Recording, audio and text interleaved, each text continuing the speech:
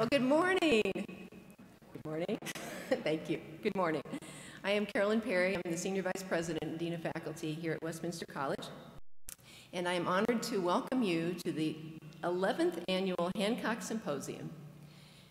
You are here because you understand the value of a community coming together to learn together, to enjoy this time, knowing that education can transform lives and transform the world. That's why we take 2 days each September. We suspend our regular classes, and we call the entire community together to learn about a topic of global significance. As many of you know, we have 2 absolutely amazing days planned for you, and we are so glad that you're here.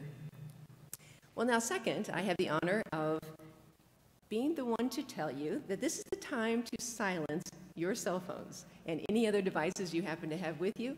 Thank you for that. And now, I have the honor of introducing the chair of the Symposium Committee, Dr. Don Holliday. But before I do that, I just have to pause for a moment to give special thanks to the mastermind behind every symposium, and that is Dr. Kurt Jefferson. Yes.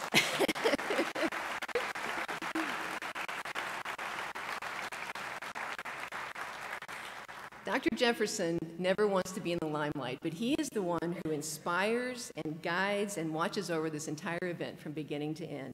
And he makes it better and better every single year. So again, great thanks to Dr. Jefferson for his great work.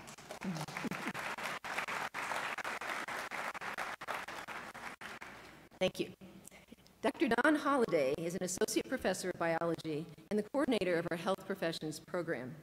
She is known for teaching some of the most difficult and challenging courses on this campus and making them among the most beloved at the same time. She has been regularly recognized by Alpha Chi as a most inspiring faculty member. And in her short time here, she has already twice won the Parents Association Award for Teaching Excellence. Dr. Holliday has most recently stepped up to take the lead in helping us with grant writing in the sciences and science education. And she has helped create this symposium in what might be the most exhilarating 2-day event that we've ever had on this campus. She is in every way an outstanding professor and colleague. So please join me in welcoming Dr. Don Holliday. Thank you.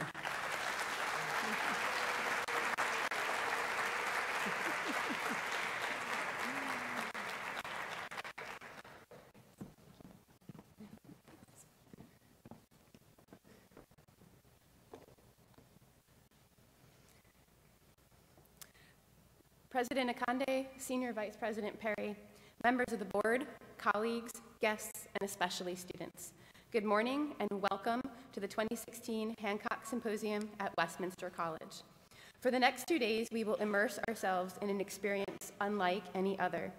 We will walk among giants and have the opportunity to learn from their research, their experiences, and their sacrifices as they explored the unexplored and questioned the unknown. The title of this year's symposium is Audacious Ingenuity. Our invited guests have shown a willingness to take surprisingly bold risks and to do so with a sense of innovation, creativity, and enterprise. Some of the greatest scientists in history were individuals whose research radically changed our viewpoints or affected the nuances of our everyday lives. For example, Jonas Salk, who used himself as a research subject in the development of his polio vaccine, and whose research institute continues his work to, quote, support those who dare to make dreams into reality. Charles Darwin, whose theory of evolution by natural selection is the backbone of biology, yet still the source of public, although not academic, controversy. Rachel Carson, who eloquently reminded us of our place in the ecosystem and started a movement that continues to inspire. And Missouri's own Edwin Hubble, who expanded our cosmological horizons and leaves us with the question, is there anybody else out there? During this symposium, we will see science as an iterative process involving questions, analysis, reanalysis, and critique. It is not just a body of knowledge. and memorized facts, but the application of those facts to new situations, using new technologies to answer questions that didn't even exist a few years ago, and to generate even more questions, some of which may never be answered. We will see how science evolves and old facts get replaced with a new and a hopefully better understanding of the physical world. Science involves controversy and debate. However, in the public eye, these controversies are often over-exaggerated, incorrectly focused, or seen as impediments to progress. The controversy may not reflect a disagreement among scientists, but rather a difference of social or political opinion. For example, during the second official Republican presidential candidate debate on September 16, 2015, one of the candidates shared an anecdote continuing to imply that vaccinations are linked to autism, and said, without any medical training, that he was in favor of smaller vaccine doses over a longer period of time. The next day, the Washington Post reprimanded the candidates for their dangerous political rhetoric. Why? Because the original research paper published in The Lancet in 1998 by Wakefield et al., linking vaccines and autism, was officially retracted in 2010, 5 years before this political debate. Subsequent and more robust studies have failed to show this link and instead have exposed ethical violations and scientific misconduct. This misinformation, unfortunately, can lead to unnecessary illness and death in vulnerable cohorts, like infants and the immunocompromised. Many of the real debates in science fail to capture the general public's attention. For example, is there a planet 9, 10 times the mass of Earth, orbiting our sun every 10 to 20,000 years? Can growth differentiation factor 11 affect the number of muscle satellite cells and, in essence, turn back time? And one of my personal favorites, can low doses of bisphenol A, a synthetic endocrine-disrupting chemical found in many everyday plastics, harm people and wildlife? To push science forward, you need controversy. You need a group of critical thinkers constantly challenging themselves and others, second-guessing, retesting, and replicating. Sometimes this comes at great personal sacrifice. Most of the time, this comes with great passion. As you will see during this symposium, the speakers who will share their stories do so with great enthusiasm. You don't spend thousands of hours in the lab running simulations or splitting cells, in remote field locations thousands of miles away from your family, or fighting global agribusinesses if you don't have passion. One of the other main themes of this symposium that we hope to convey is one of communication. Science has become increasingly nuanced and as such necessitates interdisciplinary collaborations. The complex findings then must be articulated to the general public and the future generation of scientists. A 2015 Pew Research Center survey found adult knowledge of general science concepts in the United States to be mediocre, with only 63% of respondents able to correctly interpret a scatter plot, and only 34% realizing that water boils at a lower temperature at high altitudes. Similarly, 84% of the members of the American Association for the Advancement of Science, the world's largest multidisciplinary scientific society, thought that the limited knowledge Americans have about science is a major concern in scientific ingenuity, and that one of the major reasons behind this lack of understanding is too little education in the STEM, science, technology, engineering, and math fields. Many of our symposium speakers are deeply committed to reversing this pattern through writing broadly consumable books, asking interesting questions, such as, is God a mathematician? Through public outreach, speaking to the core of our primal sense of inquisition on popular television shows such as Outrageous Acts of Science, to equipping STEM educators with the contemporary socio-scientific tools necessary for transcending the basic levels of subject matter inquiry. Over the next 2 days, the speakers we will hear from epitomize this journey. They push the boundaries of what we currently know to propel our understanding of ourselves and the world around us forward. To name just a few, we will hear from Dr. Sharon Deem, director of the Institute of Conservation Medicine at the St. Louis Zoo, who works on 3 different continents at the intersection of animal health, human health, and ecosystem health. Dr. Francis Ali Osman, professor of surgery and pathology, and the Margaret Harris and David Silverman Professor of Neuro-Oncology Research at Duke University School of Medicine, who only 3 months ago was appointed by President Obama to the National Cancer Advisory Board. From Dr. Mario Livio, an internationally renowned astrophysicist who for more than 2 decades worked with the Hubble Space Telescope. He has authored more than 400 scientific papers and appeared on numerous TV shows, including The Daily Show. Distinguished Professor of Mathematics and Science Education, Dr. Norm Lederman, who collaborates on international projects assessing inquiry-based versus direct learning in science education.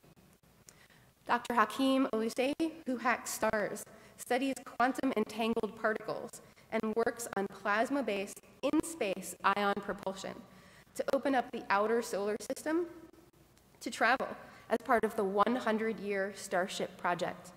His focus determines our reality.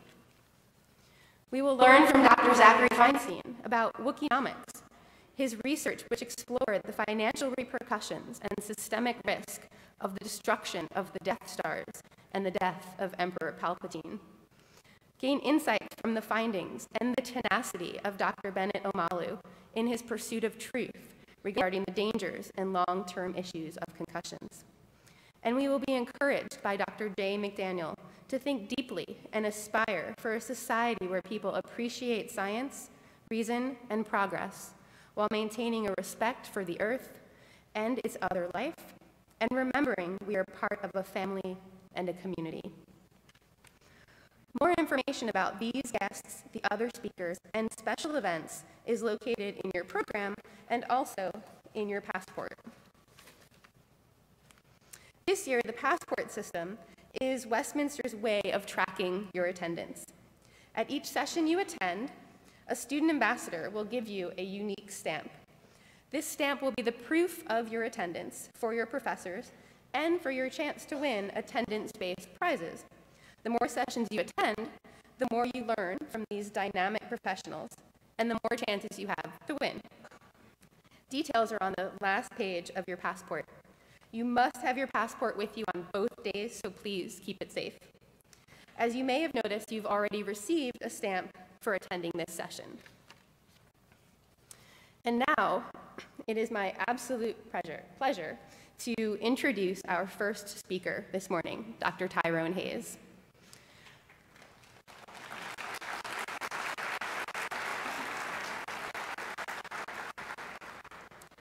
Dr. Hayes grew up playing with frogs in the swamps of South Carolina.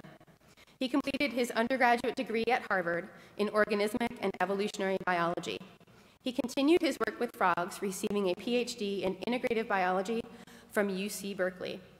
Dr. Hayes is currently a full professor at Berkeley and continues his work with frogs and endocrine-disrupting chemicals. The rest of his story, as one journalist put it, is the stuff of a Hollywood blockbuster. It is full of mystery, lies, shenanigans, whistleblowing, and yes, rap. So in the words of Dr. Hayes, when I see a pattern like this, I see a ruse, intentionally constructed to confuse the news. Well, I've taken it upon myself to diffuse the clues so that you can choose. And to demonstrate the objectivity of the method I use, I conducted a statistical path analysis that can't be refused. Welcome to the revolution. I present Dr. Tyrone Hayes.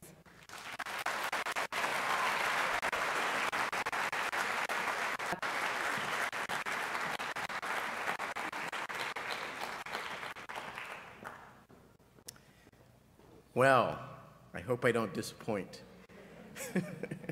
I want to thank you all for coming out. I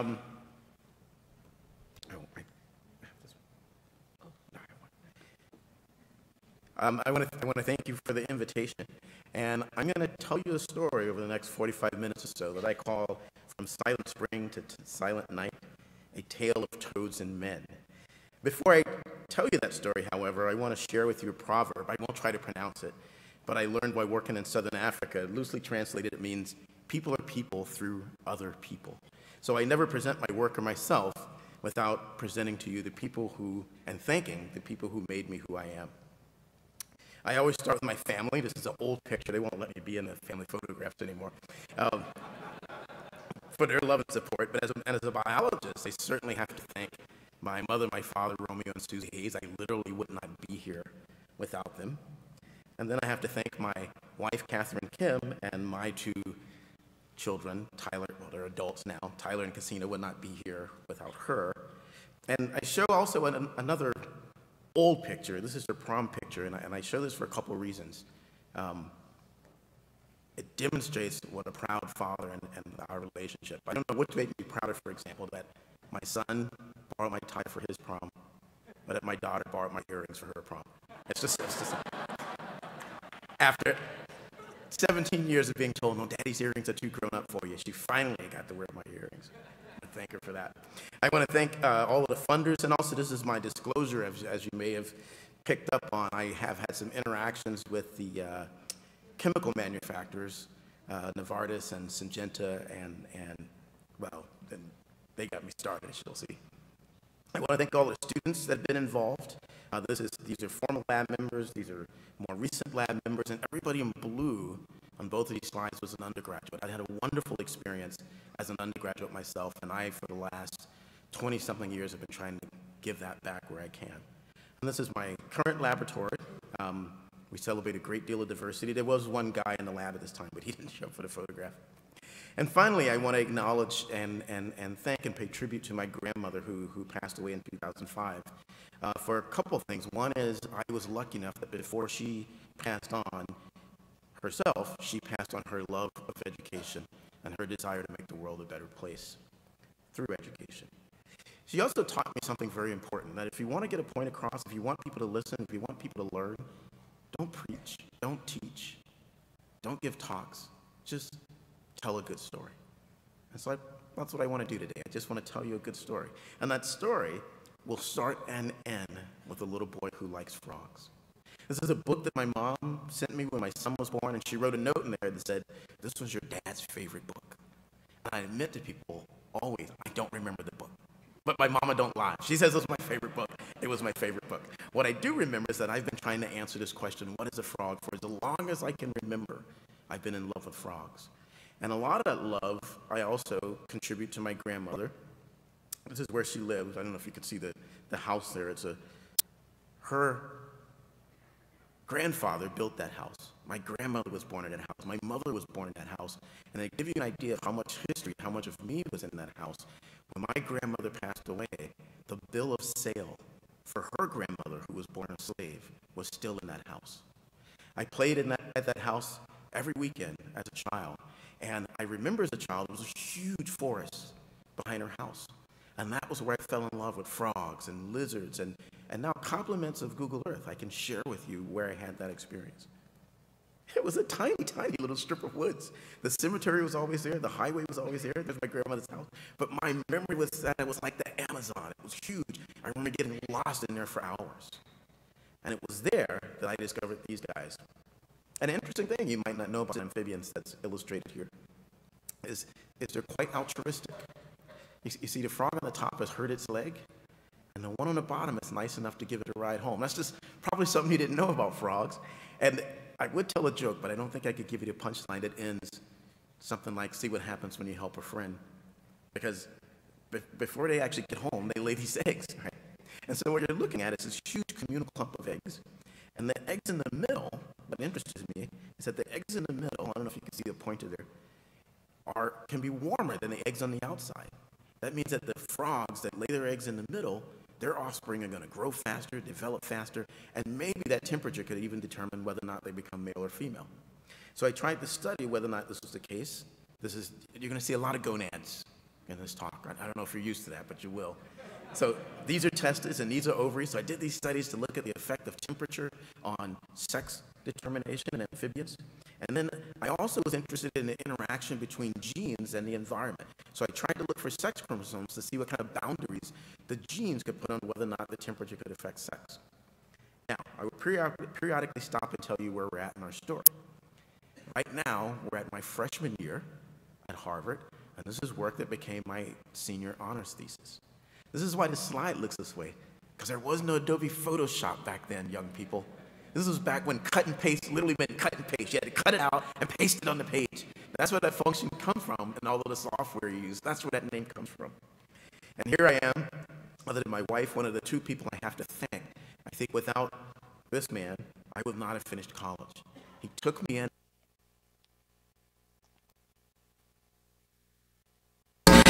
He took me into the field Sunday mornings at 6 a.m. There I was in the swamp.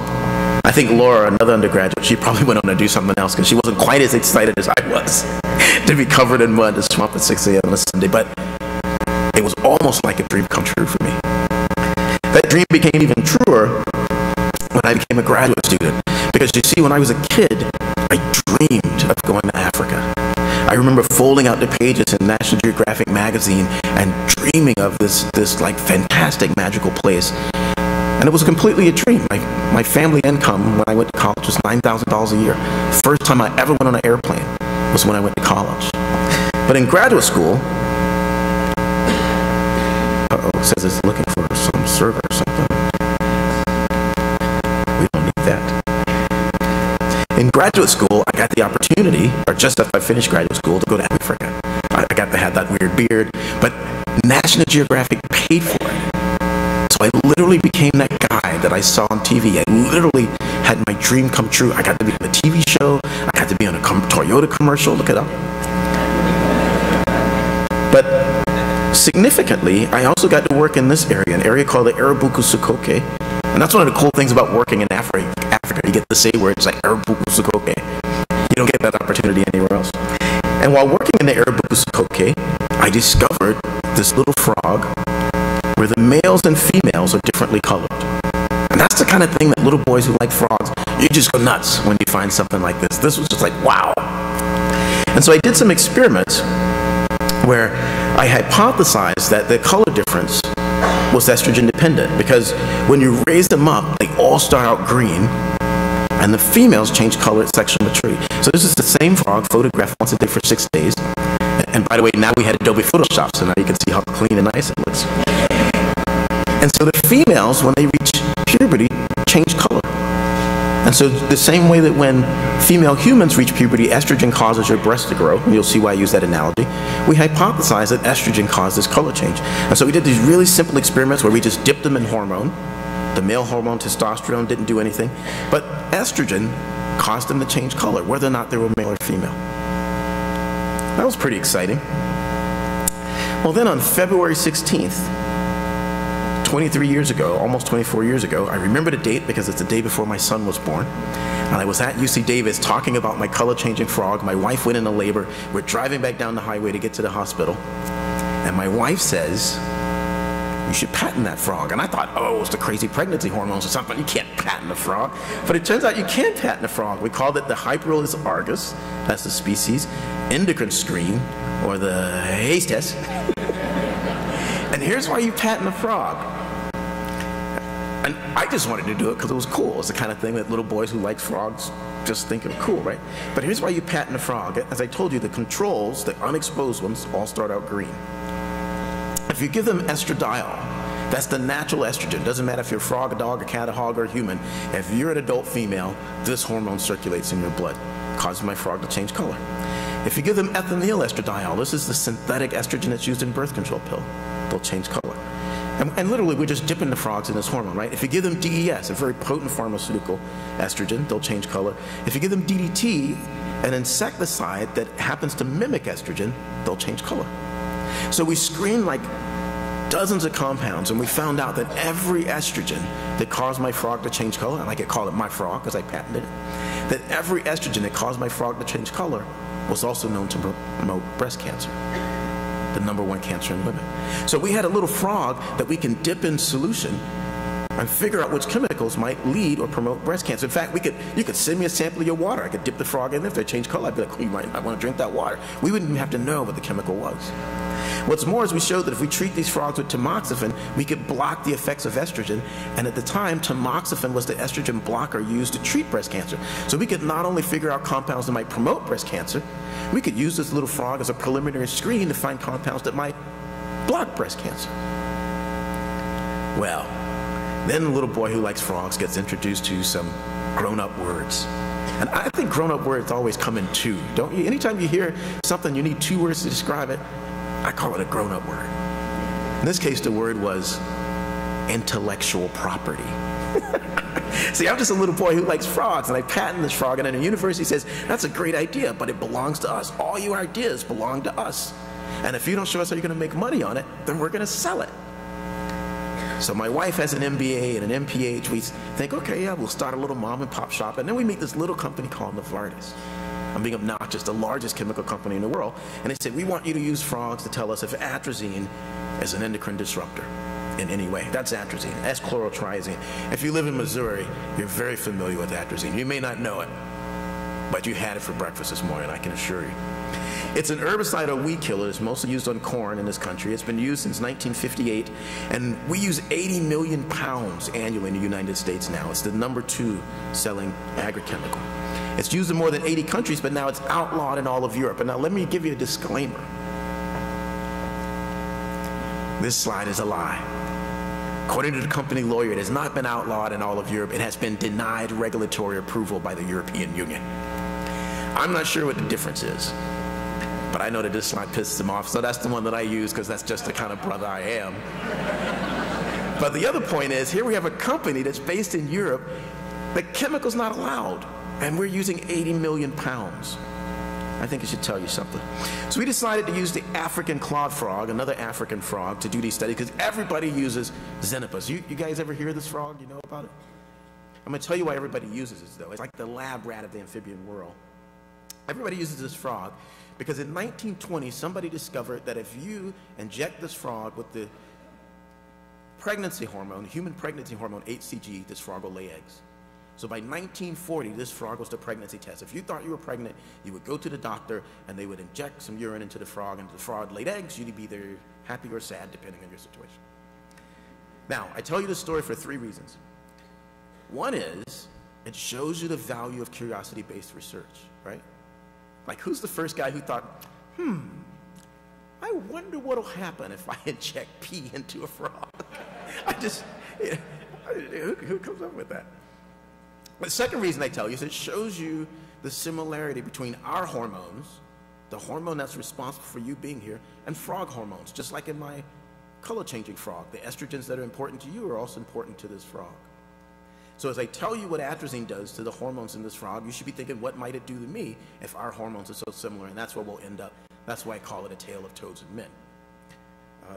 What was the third reason? Oh, the third reason is, historically, after people discovered other means of detecting pregnancy, they threw these frogs out. So I actually can go get these African clawed frogs in San Diego now and not have to pay for them from the store. So I guess technically mine are African-American clawed frogs, but that's a point that's not really relevant to the story. Atrazine, we found, inhibited growth of the voice box, of the larynx in males. And that's bad news because male frogs sing and females don't for the same reason men have deeper voices than women. Testosterone. So we went to the gonads. I told you, you're going to see a lot of gonads today. And these aren't normal-looking gonads, though. These are testes. This is an animal that's been exposed to atrazine. So it's a male. But, oh, wait, then there's ovaries. Then there's a large testis. Then there's more. This frog could hurt its leg and give itself a ride home. And it's not normal. And when I say not normal, it's not a judgment thing. I'm thinking that there are no frogs that are naturally hermaphroditic. There are fish that are naturally hermaphroditic, but this is not a normal way for frogs to develop. So we developed a hypothesis. See, that's what you do in science. You develop a hypothesis. And our hypothesis was that normally testosterone should come out of the testis and make, the voice box grow. Testosterone is, you guys know the word portmanteau? It's one of my favorite words. I don't even know if I pronounce it right. It means when you stick 2 words together. Like smoke and fog, you get smog. twist and jerk, you get twerk. Testosterone is a portmanteau. It means testicular hormone. It's two words stuck together, so it is the male hormone, testicular hormone. So we hypothesized that what atrazine does is it turns on the enzyme aromatase. I want you to remember aromatase. It's the machinery that converts testosterone into estrogen. Estrogen means the generator of estrus. It's the female hormone. So our hypothesis was that if you're exposed to atrazine, your testosterone is being used up, so you're demasculinized, and you're subsequently feminized because now you're making the female hormone, which is okay if you're a female, maybe not so much if you're a male. And so we tested this hypothesis. Control males had testosterone levels that looked like this. Atrazine-treated males were reduced so that they weren't different from females. Now let me tell you where we're at in my story. We published this paper. I called it Hermaphroditic Demasculized Frogs After Exposure to the Herbicide Atrazine at Low Ecologically Relevant Doses. And not only did we publish it, but we published it in Proceedings to the National Academy of Sciences, PNAS. It's a big deal because I'm coming up for tenure. I called my mom. I'm like, Mom, I have a paper coming out in PNAS. Silence. My mom says, I said, Mom, I have a paper. She said, yeah, I heard you. I just don't understand how you have a paper cut on your penis. I said, no. I said, PNAS. This is a 100% true story. My mom calls me back the next week, and she says, son, how important is that paper you're talking about? I said, pretty important. She said, because I went to Barnes & Noble, and they never heard of that magazine. and so you just heard in the introduction from Dawn about, you know, some of the ways that the public is lacking access to science. This is going to become very important when my story ends. My most important publication now is a kid's book that I didn't even write, but my mom can get it in Barnes & Noble, and I'll tell you why that's so important. By the way, this PNAS paper also had 4 black men and a Latinas co-authors, which is probably a record for the National Academy, something else that I'm very proud of. As important as it was, it didn't answer 2 questions, though. It didn't answer whether or not these hermaphrodites were males with ovaries or females with testes. Seems like an easy question to answer, except as I learned in college, frogs don't have sex chromosomes. All that cut and pasting I showed you. Frogs don't have sex chromosomes. So we didn't know at the time whether we couldn't answer the question. We had a good idea, because if you treat frogs with atrazine, maybe you might get 50% female, 30% male, and 20% hermaphrodites. So we had a good idea it was the males that were being affected. We also didn't know what happens when they become adults. Sounds like an easy question to answer, except, you know, these frogs take about 4 years to grow up. That means I got to get an undergraduate and say, hey, I have a project for you, and maybe by the time you graduate, we might have an answer. In fact, it was worse than that. It took like 8 years, but we finally got the answer. See, they hurt their legs all the time. But by the time the paper came out, you know what they're doing, right? I had a student who, after 4 years, go, they're not really having a hurt leg? I'm like, no. Kind of lost for a long, like, where do you think all those eggs came from after the riot?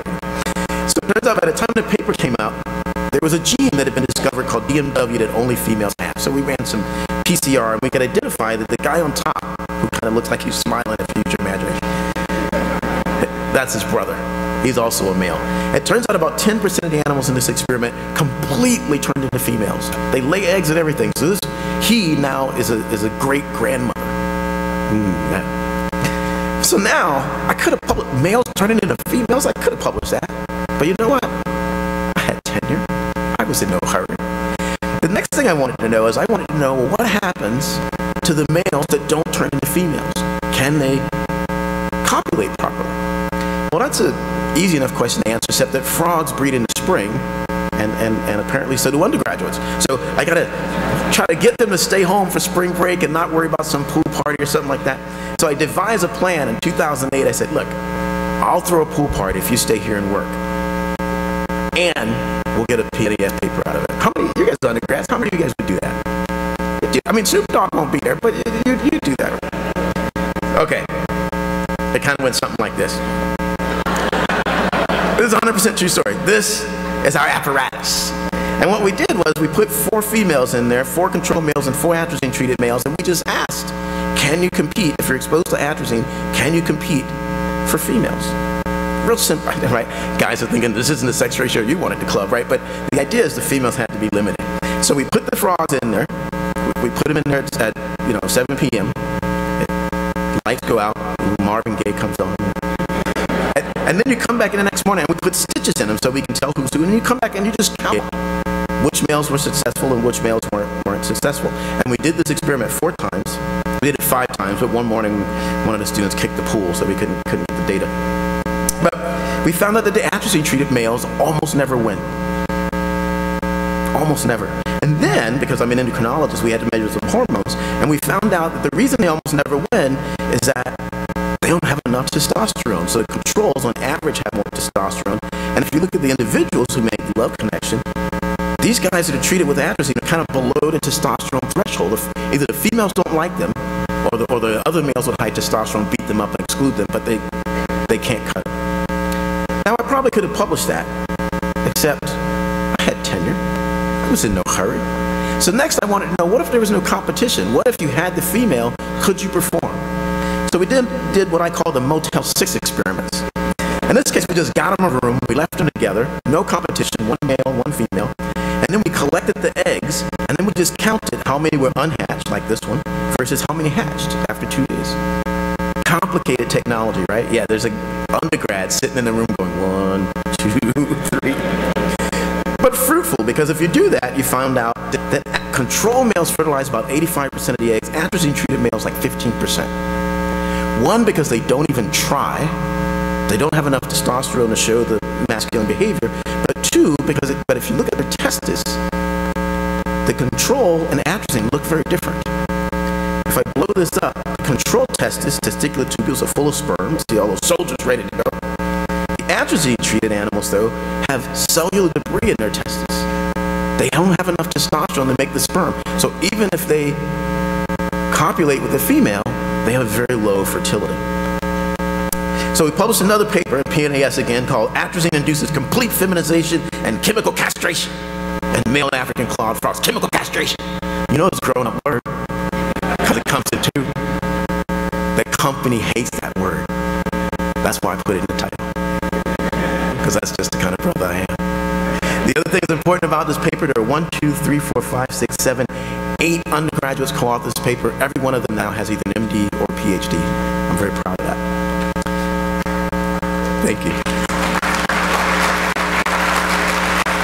We weren't done yet, though. I still got to come up for full professor, not just joking. We wanted to know if there were effects in other species of frogs, so we treated North American leopard frogs, and we found that they didn't become hermaphrodites, but they grew eggs in their testes. So I told you you're going to see a lot of gonads. So you see those in testes, and then you see those big lumps, what I call the junk in the trunk. Those are all eggs that are bursting through the surface of their testes. Now at this point, I'm involved with the Environmental Protection Agency, and I write to the Protection Agency, I say, look at this.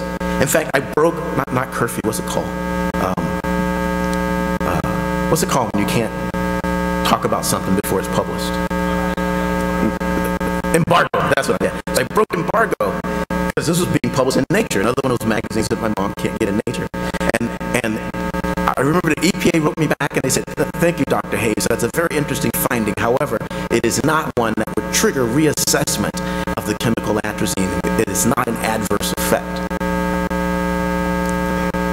Now, my wife tells me that there is nothing more painful in life than childbirth. And since I'll never experience that, I gotta give her that. But I would guess, wouldn't the rest of the men in this room, I would guess that a dozen chicken eggs in my testicle would have to be in the top 5. Don't you think? The EPA says, though, it's not an adverse effect. Okay. So the next question we asked, tell the frogs that, the next question we asked was, do these effects occur in the wild? Because maybe it's just a laboratory artifact. Now, to give you an idea, we get these effects at 0.1 parts per billion. That's like 1/1000th of a grain of salt in 2 liters. That's like nothing. The package of atrazine recommends usage of 2.9 to 29 million parts per billion. So a typical farmer might be using this stuff at levels that are 290 million times higher than we're using in the lab. If you look in the literature, you'll find that this is minimum and maximum in agriculture runoff, temperate pools, permanent water, and precipitation. Here's what we're using in the lab. Here are all the areas that would be at risk, that are at risk. And here's what's allowed in your drinking water. 30 times what we know to be biologically effective. In fact, environmental health and safety, I'm sure you had the same thing in your college. They wrote me a letter and said, well, we're concerned about your experiments. What are you going to do with the wastewater after you treat the frogs? I said, well, I'm going to take it home and drink it. Because it's guaranteed they have less than drinking. See, I thought that was funny too, but not the EH&S people. Look at that. There's enough atrazine in rainwater to chemically castrate feminized frogs. 500 5 million pounds of atrazine come down in rainwater in the U.S. every year. It can travel over 1,000 kilometers, that's 600 miles for Americans. So we went into the field and we collected some frogs, and I think this might be the last gonads you're going to see. And I'm going to slice this up for you because the testes look normal, but if you slice them up, and I'm folding out a section, this stain is different, color is different because of the stain we use under the microscope. And what I'm highlighting here now are eggs in the testes.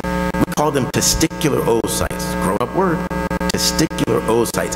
The company got mad. They got so mad that they wrote a letter to Nature, and they tried to get the work retracted because I made up a word.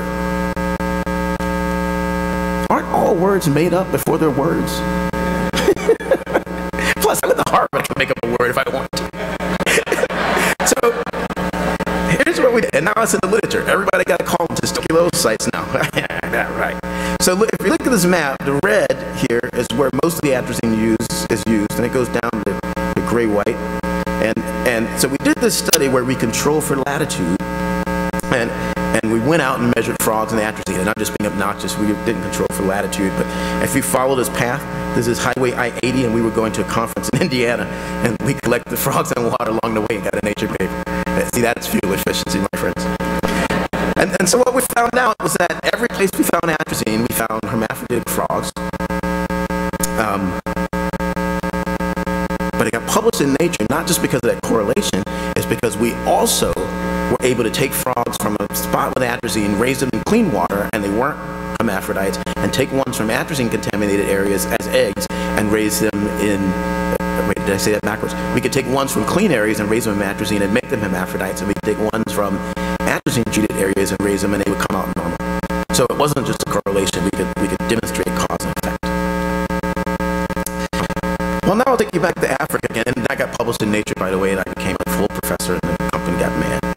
I'm going to take you back to Africa now, to Lake Nabugabo in Uganda, because I think this slide illustrates something excellent.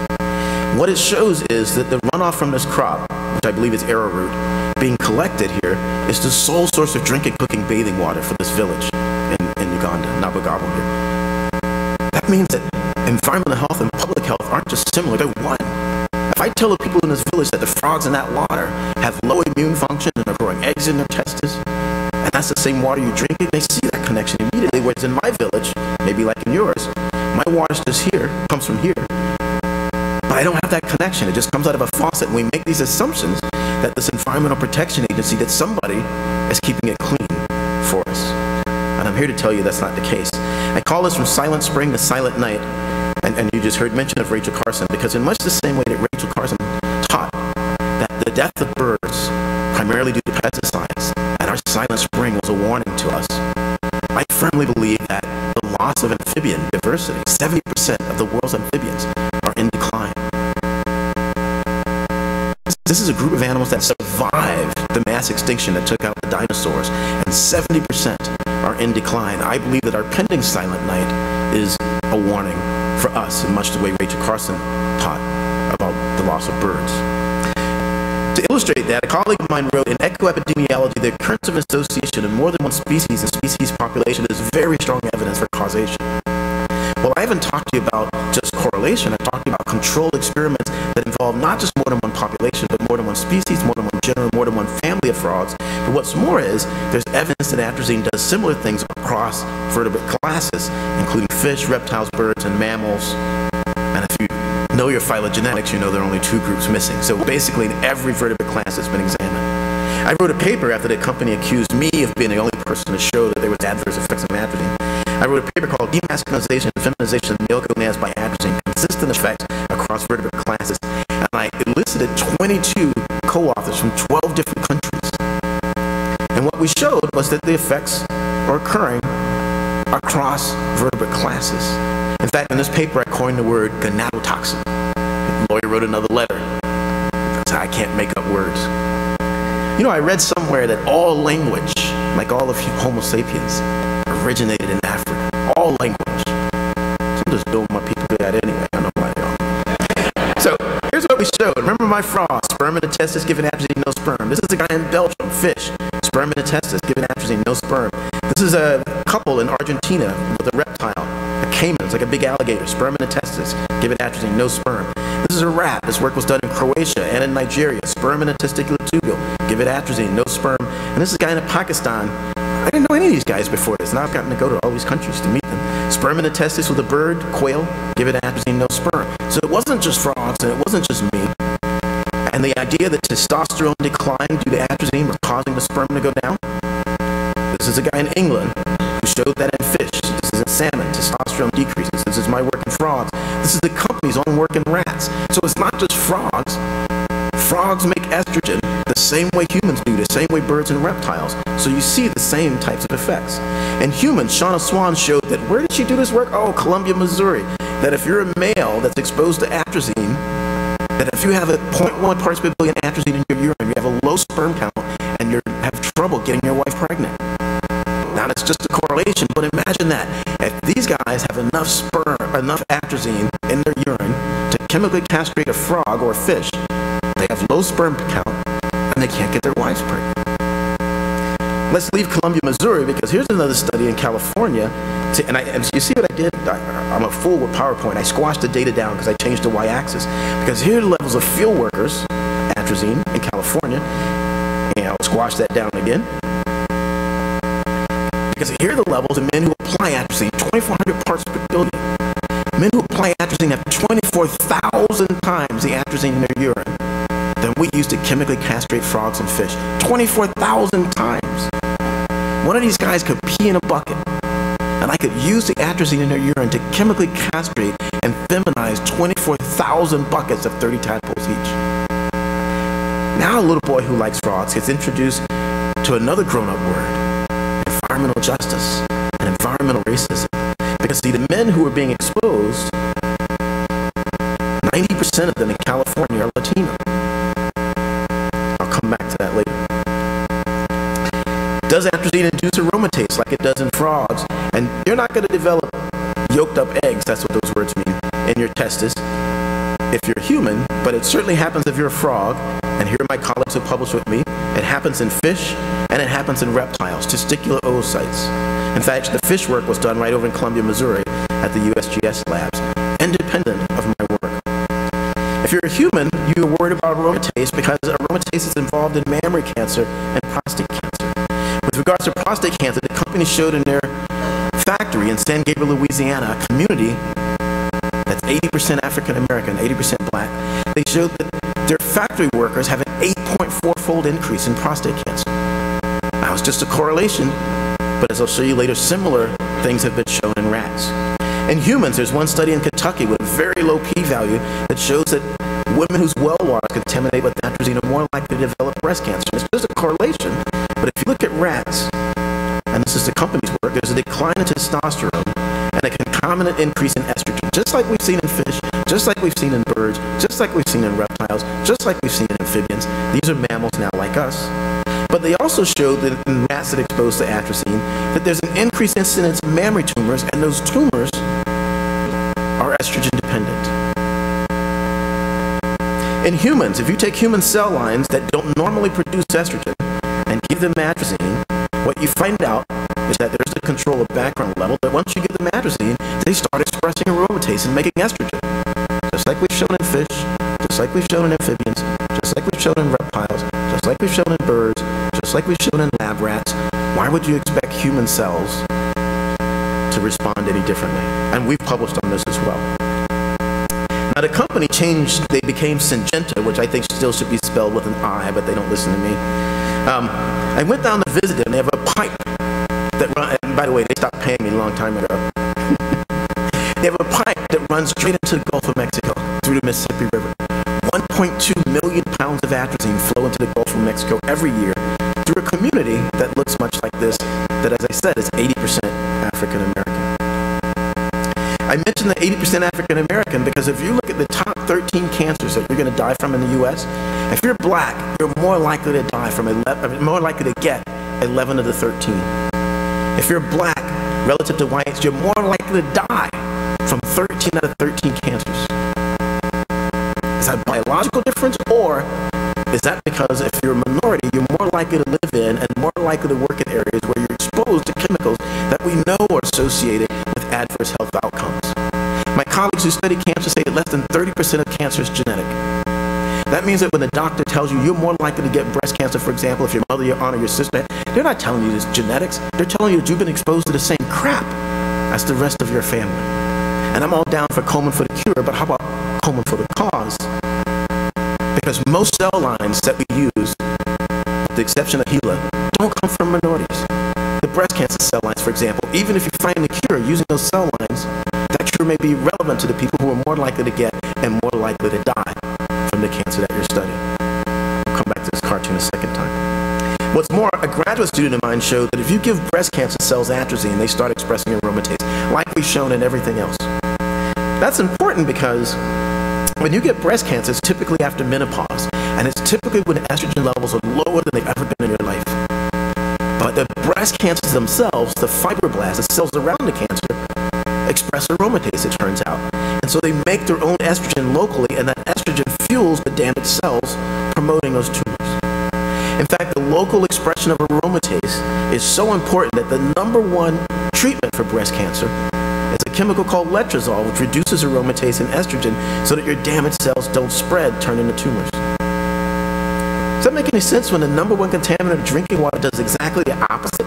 Turns on aromatase, increases estrogen, and promotes breast cancer in rats? Well, it turns out it made sense to Novartis Oncology because they offer treatments for cancers that range from breast cancer. That's right. As of the year 2000, the company that gave us the #1 contaminant, atrazine, which turns on aromatase, was also making an aromatase blocker to sell breast cancer. So while you were living in the Midwest taking letrozole to treat your breast cancer, it was having to fight it out with the chemical made by the same company that does exactly the opposite. I published a paper called The One-Stop Shop, Chemical Causes and Cures for Breast Cancer. The company didn't like that so much. That's why I called it that. My cartoon again. So, what's happened is, to summarize, I think my interest in this aquatic organism has taught me quite a bit about this aquatic organism. Because we use the same hormones when we're developing. We develop in water, just like frogs do in the amniotic fluid. Those chemicals can cross the placenta, and the exact same chemical hormones made the exact same way, testosterone, estrogen, cortisol, thyroid hormone, are important for both frog development and human development. I would argue that one of my frogs, that a human fetus trapped in a contaminated amniotic fluid, is no different than one of my frogs trapped in a pond or aquarium filled with synthetic chemicals. We are exposed, by some estimates, to over 200 synthetic chemicals before we leave the womb.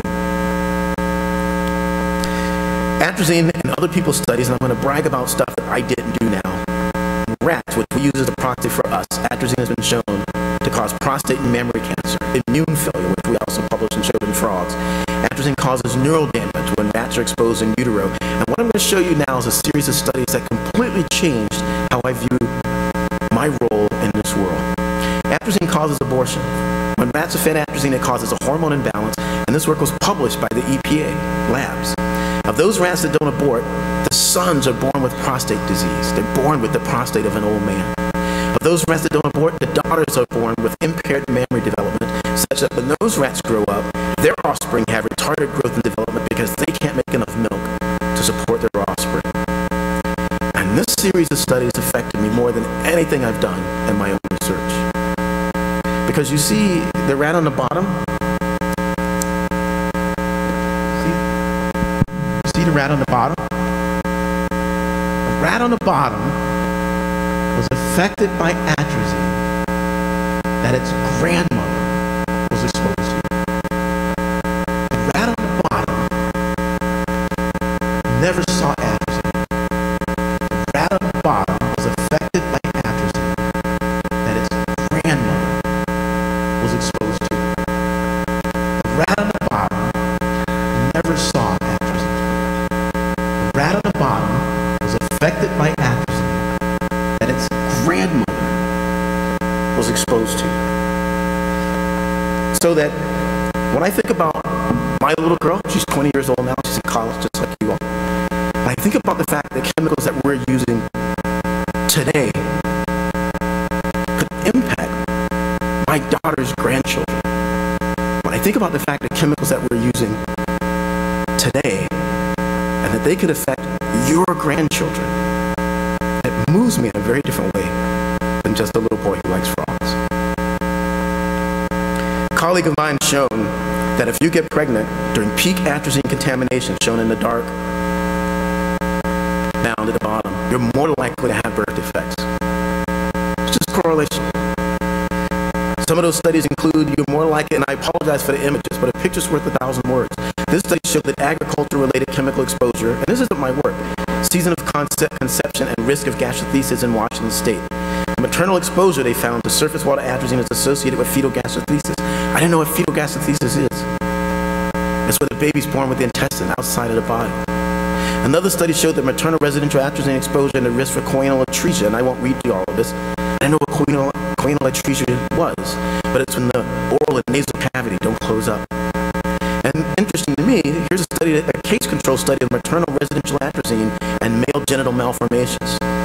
They showed that if you're exposed to atrazine and you're carrying a son, you're more likely to have hypospadias, that son, when it's born, but a urethra doesn't end through the penis. You're more likely to have cryptorchidism, where the testicles don't descend into the scrotum. You're more likely to have a baby that has micropenis, where the penis doesn't grow. And it's interesting to me because the male genitals depend on testosterone. And you can get these malformations if the mother is exposed to too much estrogen during pregnancy. And when you're exposed to a chemical, atrazine, that reduces testosterone and increases estrogen, you have a son that looks like it didn't have enough testosterone and too much estrogen. It's just correlation, but it's my grandchildren. So I want to take that risk for a chemical that only increases corn yield by 1.2%. I think it's time that we stop using, I use this guy because he doesn't like me. He works for the manufacturer. But it's time we stop using an adult white male to decide whether or not a chemical is toxic when we know that a little bit of toxin can cross the placenta and have much bigger effects than it would have on an adult. We know that some of these toxins, including atrazine, can come across in breast milk. And we know that a little bit of toxin in a little one, in an adult, is a lot of toxin. And we're not the only ones who know it. You know who else knows it? The EPA. The EPA said in an article about atrazine in the New Yorker magazine, they said, quote, a monetary value is assigned to disease, impairments, and shortened lives and weighed against the benefits of keeping a chemical in use. The EPA, the Environmental Protection Agency, said does the E stand for environmental or economic protection? I don't know. They say a monetary value is assigned to disease. So they're not saying atrazine doesn't do anything. They say, yeah, we know it does stuff. But somebody has to pay the price. And even though we live in a country where we say all persons are created equal and should feel that way, we know that they're not treated equally once they're here. And now we know, because these chemicals cross the placenta, they're not treated equally even before they're here. This is a map of California. And for those of you who don't know, a few facts about California. We're the 5th largest economy in the world because of agriculture. 1 in 10 jobs are in ag, 30% of the land is in ag. We produce 350 agricultural products, and people get upset when I say this in the Midwest, but we feed the United States. 50% of the U.S.'s food comes from California. The corn we grow here, we eat less than 2% of that corn. We use more pesticides than any other state, and 90% of the workers are Hispanic. And now if you look at the counties, top 10 counties for agriculture, these are not counties that make us the 5th richest country in the world. What do you think the 30 poorest towns are in California? Environmental racism, environmental justice, the people who make us the 5th largest economy in the world are the targets of chemicals that we know are associated with adverse health outcomes. And so this business that Syngenta set over at Columbia, Missouri, the University of Missouri, and this business on their website about feeding the world. Here's a map of where all the corn grows. Take a quick look. What's missing from this graph? Food. We eat so little food, it doesn't even show up. We use so little of the corn as food that it doesn't even show up. Less than 2%. Most of it now goes to ethanol. So we're using a chemical that we know has these adverse health outcomes. Look, not for food, not to feed the world, not when 20% of the world dies of starvation. No, that's just not true. The other problem is over 70%, some say 90% of the seeds we own, those are the companies in blue, are owned by 6 chemical companies. So my issue with GMO is not a direct health impairment. My issue with GMO is that 90% of the corn and soy, 90% of the crops now that we grow, are using GMO to to make herbicide resistant so that we can use more. And when you have a company whose job it is to make money on chemicals, owning up to 90% of the seed, I think that creates a problem. I think it creates a problem when, I love Obama, voted for him twice, not in the same election, but he appointed the former head of Monsanto over the FDA, and that's rampant throughout the EPA as well. I think that's a problem. My advisor told me, don't be an advocate, let the science speak for itself, and I used to believe that, and then some say I have to walk across the stage when I tell you that I crossed the line. And in crossing the line, as you heard in my introduction, there were some consequences. Sometimes articles like this come out when I'm going to a place to speak. Sometimes they publish things on the web like this. I'm not going to read it, I'll let you read it, because there was a few email exchanges, and you know, I used the language that hey, how many people could search their professor and get that as a keyword? I used a few phrases that I learned back when I grew up.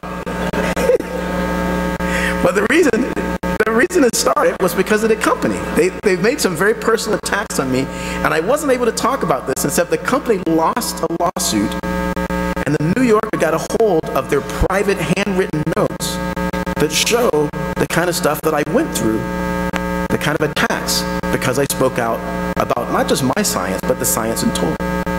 Syngenta wrote the New Yorker magazine, I am troubled by a suggestion that we have ever tried to discredit anyone. Our focus has always been on communicating the science and setting the record straight. Where would I get that from? Well, it turns out she's troubled, she says, by a suggestion they've ever tried to discredit anyone. So it turns out all of these court documents with their handwritten dozens of pages of meetings about me, which I suspected anyway, here's what one of their notes said. Look at their strategy under science. What's the first thing under that? Discredit Hayes. Because she's troubled at the notion that they ever tried to discredit anyone. Here's some of the other things we found in their notes. So I'm reading you what Syngenta wrote about me. They said they wanted to know the science, but they wrote, if TH wanted to win the day, he'd have the goods. If TH involved in scandal, environmental groups will drop him. Don't disrespect him. At least they got that part right. But what's more is they went into this whole thing. Here's a list, and can I say shit? Here's a list of shit they were going to do to me. They wrote it down. Have his work audited, FOIA raw data, investigate students, they scratched that out, family background, investigate his wife, consider suing, and here's my favorite. Here's my favorite. I don't know if you could read that. Can you read that? Set a trap. Set a trap. Somebody sat in a room and wrote down, set a trap. They wrote down they were going to blog my psychology. My psychological profile. They paid somebody $10,000 to try to figure out if I was crazy or not. Three things I got to say about that. One is, you got to pay nobody $10,000 to find out if Tyrone crazy. You could just ask anybody who knows. They'll say, oh yeah, that brother crazy. That don't mean that my work ain't good.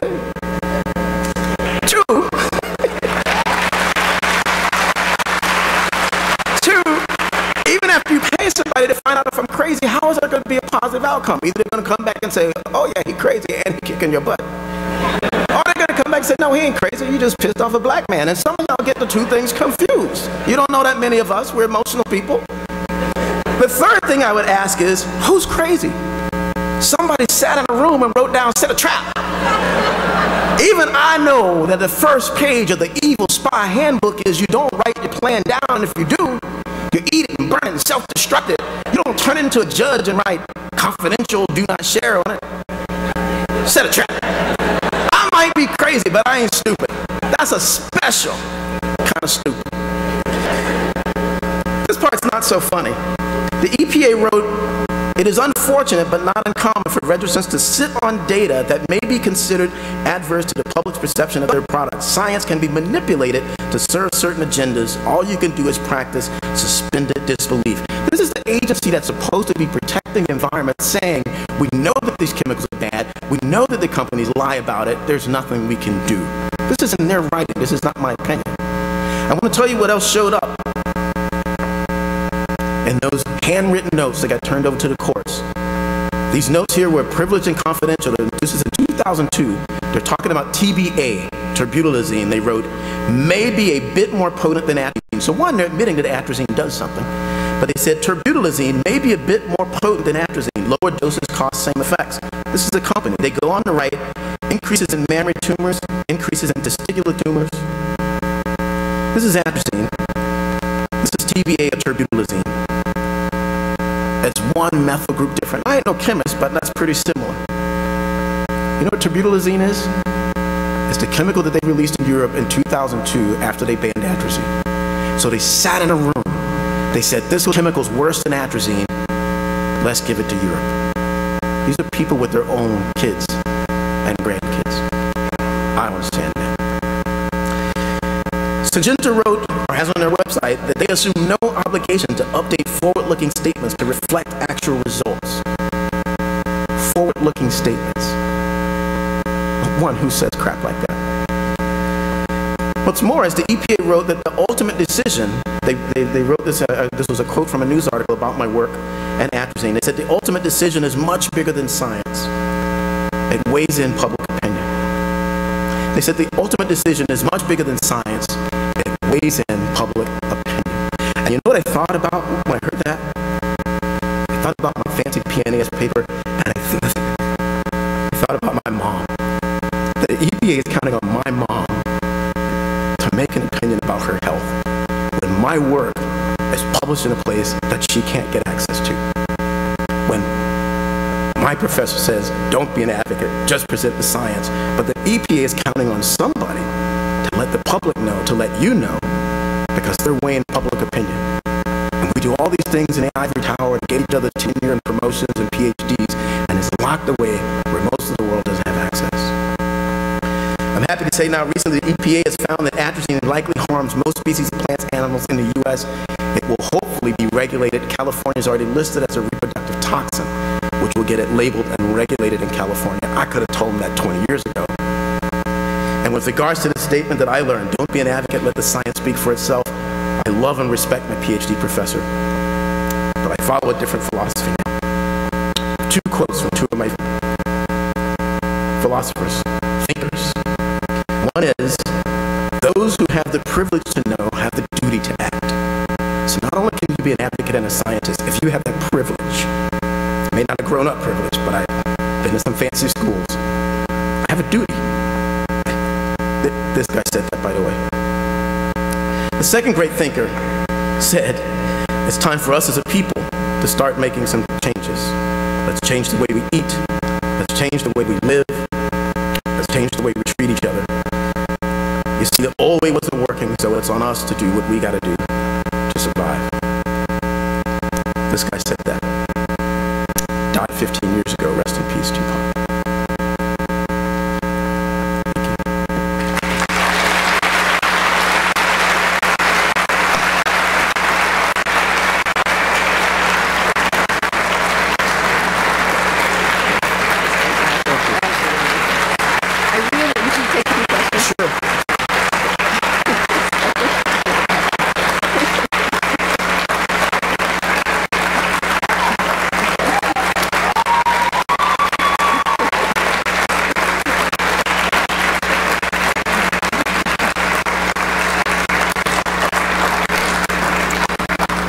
Take time for a couple of questions. We have microphones down at the front, probably no more than 2 or 3, but if somebody really needs to ask a question, now's your chance to do it. So come on down. Thanks. Thank you.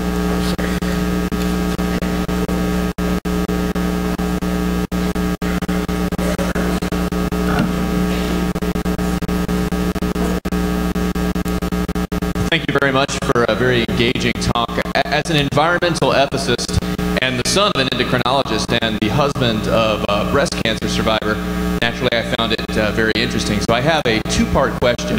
Hopefully they're short.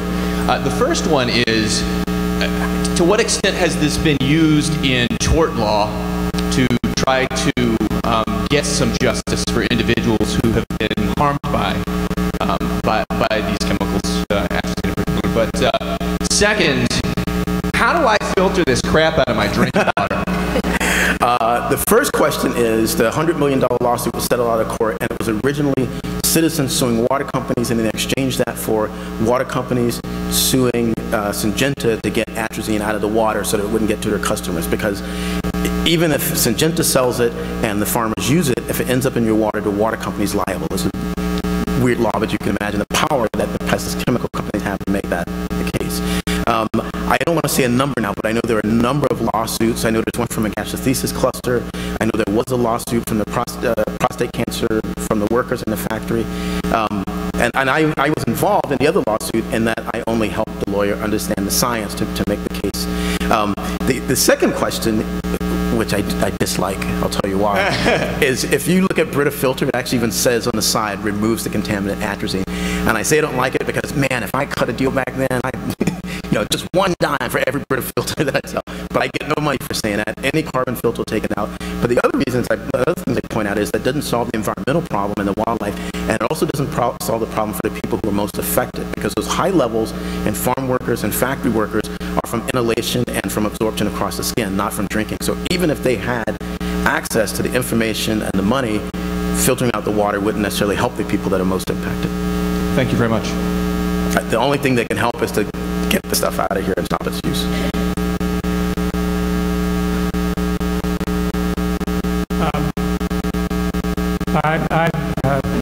I was interested in your connection with the political arena and how important that is to the control or the appointment of the people who control the EPA and FDA. Would you comment on the current political candidates for president?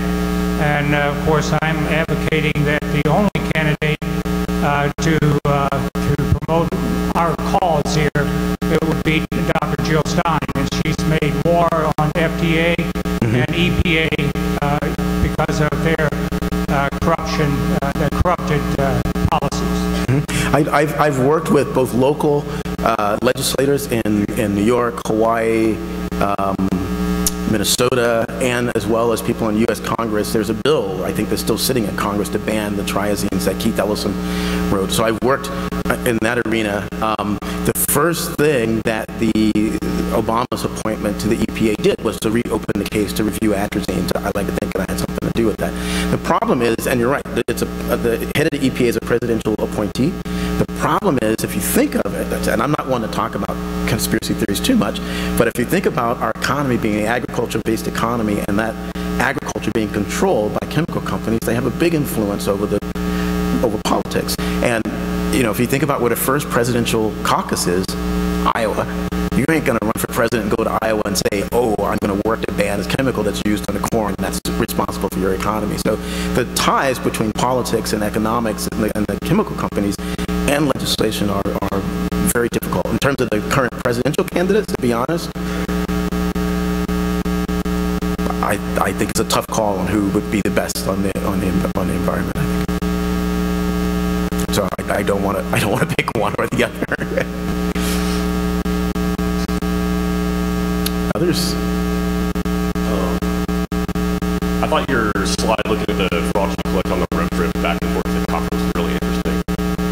I'm an obstetrician. I didn't know if, to your knowledge, anybody had looked at atrazine levels in amniotic fluid in human pregnancies in areas of high levels. So, as I showed, there are a bunch of studies that are looking at birth defects, birth outcomes, the gastrothesis, the coinolatresia, the genital malformations. As I recall, all of those, they didn't measure from the amniotic fluid. I think all of them were based on measurements in atrazine contamination in the water at the places where they did the epidemiological studies. I don't think that any of those studies measured actually atrazine contamination in the mother and the fetus. I have to double check, but I'm almost sure. Hello, I think your presentation was phenomenal. I have two questions, although they may be similar. So would you say that you've experienced cases where certain quote-unquote credible sources conflicting with each other's findings, and then followed by that, would you say that certain companies or certain places of high standards, whatever, they have the power to shut down whatever findings that are given? Yes, very much so. I've seen this happen to, for example, my colleague Fred from Saul, who studies bisphenol A. I've seen him and many others be attacked in the same way that I was. Remember, the difference with me is I started out working with the company. And so their initial, I'll try to make this story short, their initial response that they already knew.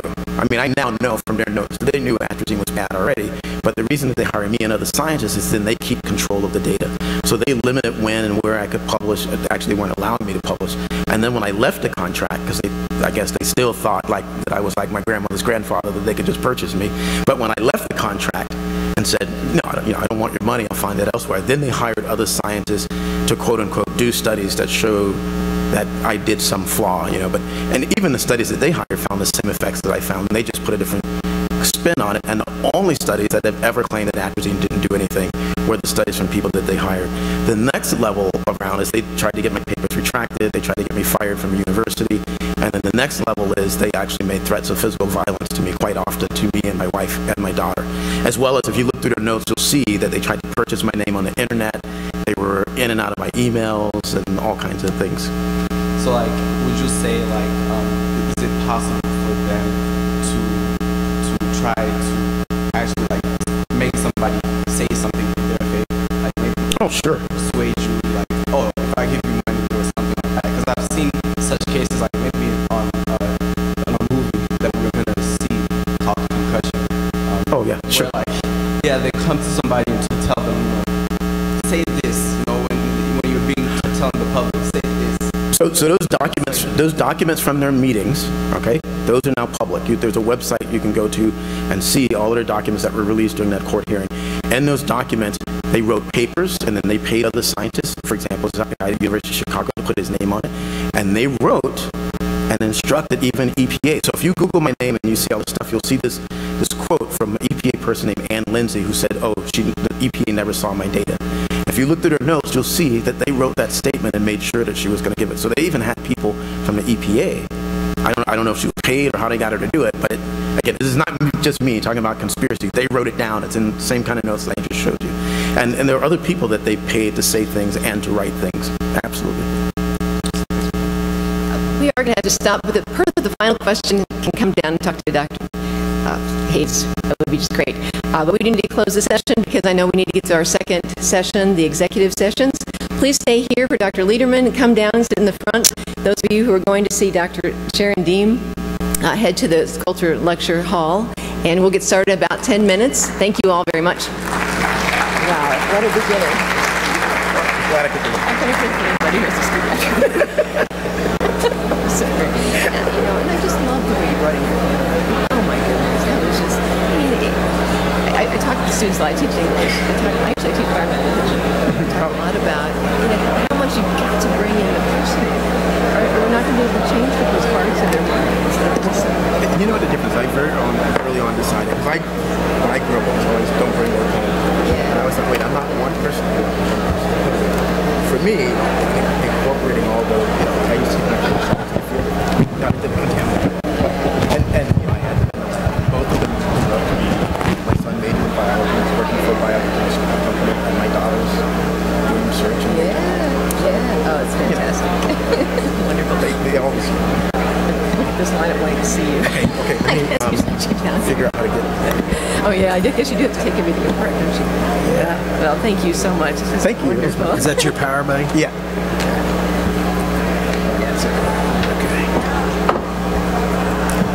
Very nice job. Thank you.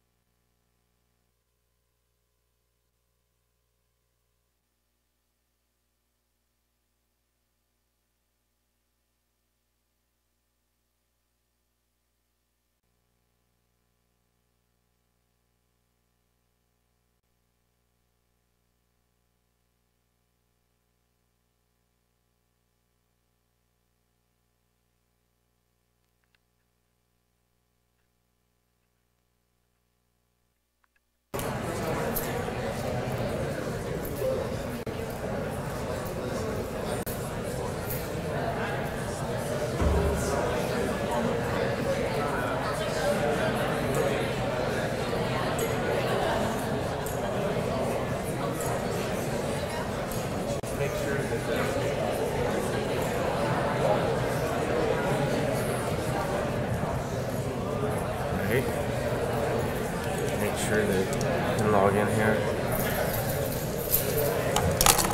You got it? Yeah. All right. All right, are you just plugging in? Awesome. Yep. That's better for me.